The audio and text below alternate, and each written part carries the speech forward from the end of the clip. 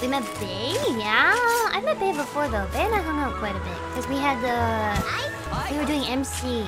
We shared a Red Bull, so we didn't lose our minds. It was so stressful. So stressful, but so crazy to stand on stage and hear you guys. Like, I don't know, it was really... I got to share that experience with Bay and Kiara.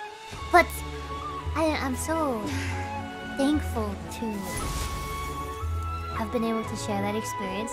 That was one of those life changers for sure. Like the rush you get, hearing all of you screaming and cheering, and then you kind of make eye contact with the MC partner afterwards, like Bay and I or Kiara and I. We just make that eye contact of like, whoa.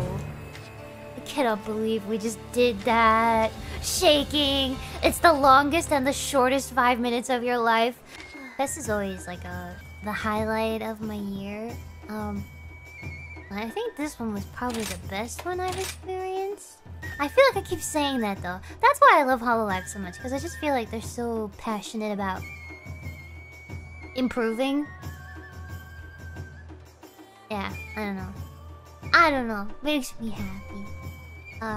Guess what, you lucky...